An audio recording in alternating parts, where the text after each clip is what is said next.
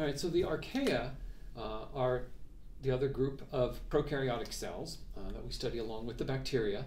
And now we're going to compare or look at some of the variations they have in their cell wall. So an archaea is going to have its cell membrane. And as far as the membrane goes, for an archaea, very similar in structure to our cells or bacterial cells with certain variations. So they can have unique fatty acids that are part of the phospholipids. And as a result, there could be different types of bonds, there could be branching structures, and there can even be the bonding of fatty acid tails from one side of a phospholipid bilayer and fatty acid tails from the other side of the phospholipid bilayer, so that, for example, these are the polar heads of the phospholipids, and these are the nonpolar fatty acid tails that what we could see in archaea is actually some bonding specifically between the fatty acid tails so that they're connected from one side to the other. So it sort of makes it a monolayer, really, in this sense. But generically the same structure with specific unique chemical variation. So that's the idea here. There's some unique chemical variation. But when people sometimes say, oh, they don't have that, or that it's something totally different, it's really, they're talking about it at a very specific chemical level. In general, generically, if you kind of get the basic idea of what is a cell membrane and the phospholipids and the bilayer and the organization, they have that, but then they have something slightly different. This is going to be the same thing as we talk about the cell wall. People say, oh, they don't have peptidoglycan. Well, they do have something that's very similar to the peptidoglycan. So they do have cell walls in general. Some of them can lack it, like the mycoplasmas, but most of them are going to have something. So what is that something? Well, some of them will have just an S layer. So we talked about the protein S layer that can be found outside the cell wall. Well, in this case, the S layer is the cell wall. So that highly organized layer of proteins that's outside the cell membrane, that's one option. Okay, the one type of variation for the archaea. So this is all membrane here.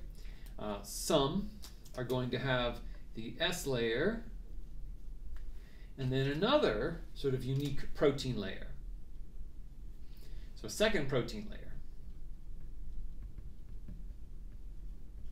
outside the S layer. That's another variation, so that's the cell wall. Some will then have the membrane, and then we'll use this to kind of represent cell wall-like material that's like the peptidoglycan. So peptidoglycan,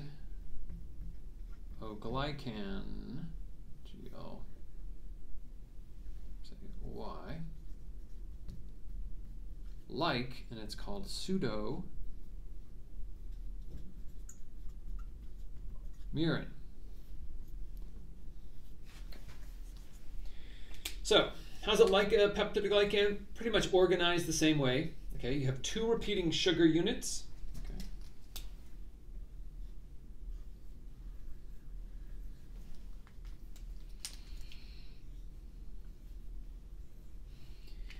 And those repeating sugar units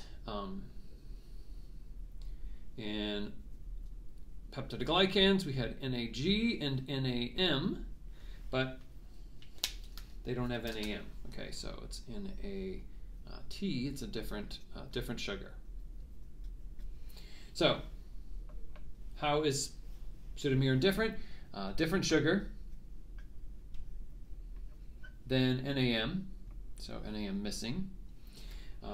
The bond, the glycosidic link between the sugars is slightly different. So when we talk about sugar linkages, sometimes we talk about the carbons from one sugar that links to another sugar, like a 1,4 linkage or a 1,6 linkage, that type of thing. In this case, it is Also, that's what's different. So at a very specific chemical level, there's that slight variation. So does this look a lot like the structure of peptidoglycan? Yes. Is it exactly the same? No, it's something that's slightly different with unique variation, but very much the same. And so they would have then repeating layers of these. So this, so I can draw another layer.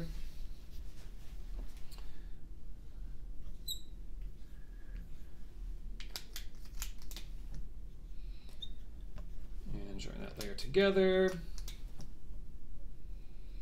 So you should, hopefully you've studied the peptidoglycan, so you know what we're talking about here.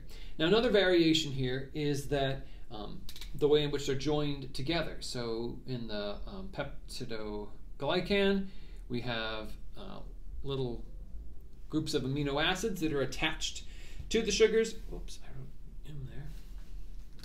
Okay, should have been G. Those 4 amino acids, then there's a, we'll draw this here. And then there's a peptide cross bridge that joins them together. What's different here? Different amino acids.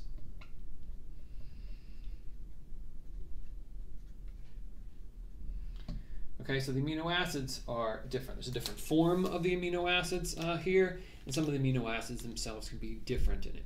But overall, in general, there's a peptidoglycan layer.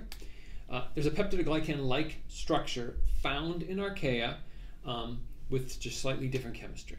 Okay, and this is called pseudomurin, right? And that's another variation. That's my note card there. Okay. And that's you know, there are slightly other variations where you get different than other types of layers. So you could have this plus the S layer, you know, outside like we had in bacteria. So membrane, the pseudomurin layer, and then the S layer type structure, okay, like this. So we kind of could use these as our frame of reference.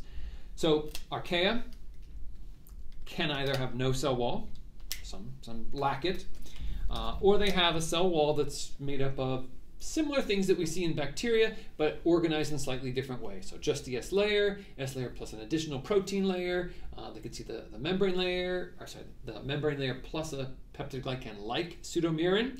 We can see an S layer on top of that, and then we can see also some other variation of this. I'll put it here with something else. A sugar layer. So a polysaccharide layer can also be found outside as another variation. Some may have it and some may not have it. All right, so the Archaea, another group of prokaryotic cells, have some type of cell wall typically, but they have a variation that really, there's like 6 unique types that are specifically laid out with variations of these other layers outside them. Right, so just keep that in mind as you're studying it. Kind of have a little more detailed information about pseudomurin, but the rest of it's just kind of generic layers that they can have to make up